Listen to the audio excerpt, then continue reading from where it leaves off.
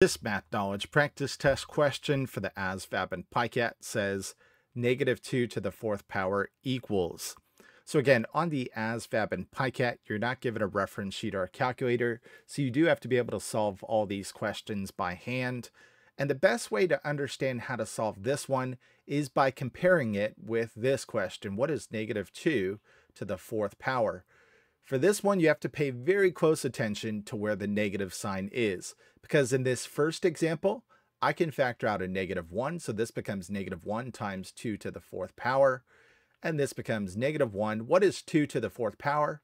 It's 2 multiplied by itself 4 times.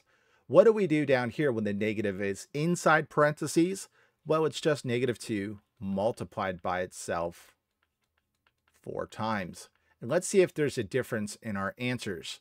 All right, what is 2 to the fourth power? It's 2 times 2, which is 4. 4 times 2 is 8.